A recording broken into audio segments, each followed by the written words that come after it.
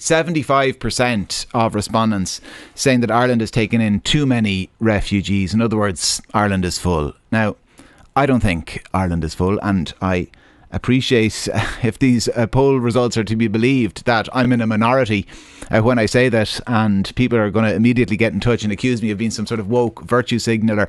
But I'm not. I do understand the arguments made by people who say Ireland is full. I accept we've got a shortage of houses, of GPs, of Gardaí and of teachers, but I don't think that has anything to do with immigration. I think that's a failure of government policy.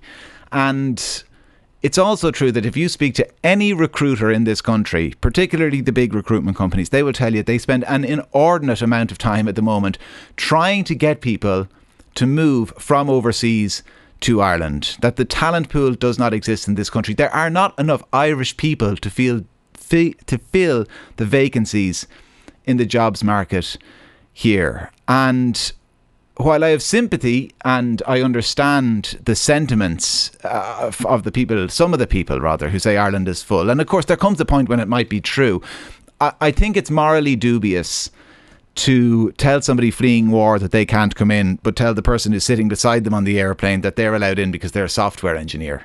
And actually the person fleeing war, that asylum seeker, they'll be sent to live in a tent in the Midlands or an empty industrial unit in Santry. The person who's coming in with a software engineering background is actually competing with Irish families for housing. So if anything, they're having a bigger impact on those shortages. Yet I don't see any of the Ireland is Full brigade suggesting we ban software engineers moving to this country.